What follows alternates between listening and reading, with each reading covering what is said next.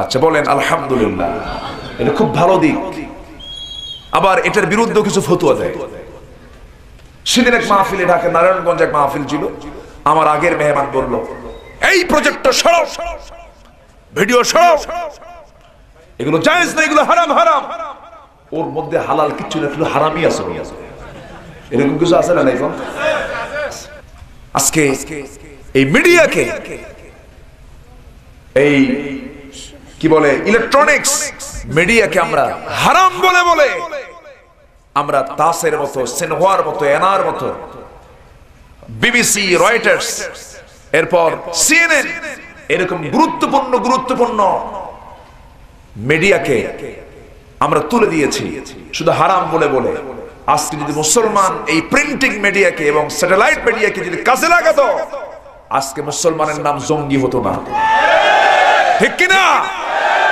কাঠমোল্লা গুলো বোঝে না, কি মোল্লা ওরা বোঝে না, চোখ বন্ধ করে ফতুয়া মারে, মুখে যা আসে তাই করে, একটু চিন্তাও করে না যে কি বলতেছি। সম্মানিত ভাইয়েরা, আমার দেশে এমনও পীর আছে যে পীর হজে যায় না, কেন জানেন? ছবি তোলা লাগবে। আমি বুঝি না, আমার বুঝে আসে না, আমি নাম বলবো না। এই হচ্ছে অবস্থা। সম্মানিত ভাইয়েরা, বলেছে আল্লাহর ঘর জিয়ারা করতে যাব, ফরজ কাজ করতে যাব, গুনাহ কবিরা করে ছবি তুলে আমার হজে যাওয়ার দরকার নাই। চিন্তা করছেন আপনি? আল্লাহর ঘরে যায় না এখন পর্যন্ত। এরা কি ইমানদার? আস্তে এরা কি ইমানদার? সম্মানিত ভাইয়েরা, আমার কথা কি কষ্ট হচ্ছে আপনাদের? আমি কিন্তু বক্তব্য শুধু আপনাদের দিচ্ছি না, আমার এই বক্তব্য শুধু আপনি শুনছেন তাও কিন্তু না, এই কথাগুলো গোটা পৃথিবীর প্রত্যেকটি বাংলা ভাষাভাষী মানুষের কানে কানে এই কথাগুলো কিন্তু চলে যাওয়ার ব্যবস্থা আছে না নাই? আচ্ছা, আমি জানি এই সমস্ত কথাগুলো বলার পর এটা প্রতিক্রিয়া আমার বিরুদ্ধেও আসবে, আসা স্বাভাবিক। কিন্তু যারা ছবি তোলার নাম করে হজ করে না, টাটকা মূর্খ।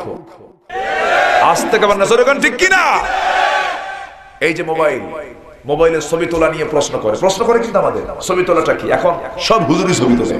আগে হারাম কইছে, আগে তো ক্যামেরা নিয়ে হুজুরের সামনে যাওয়া যায় না, এখন হুজুর নিজেই কি, ঠিক কিনা? বোঝে কিন্তু লেটে বোঝে, কি লেটে বোঝে। যখন ওরা বোঝে, তার বোঝার অনেক দিন পর, যেদিন বুঝার কোনো লাভ নাই, তখন বোঝে।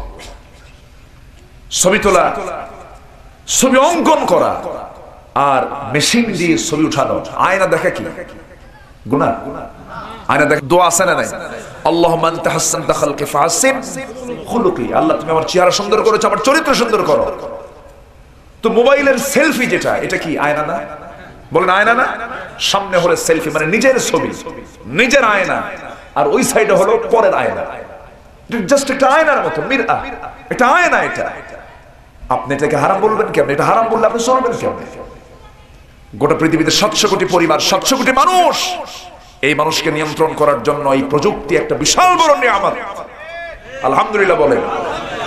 বিমান চলবে না, সাবমেরিন চলবে না, কোনো কিছুই চলবে না এই প্রযুক্তির ব্যবহার ছাড়া।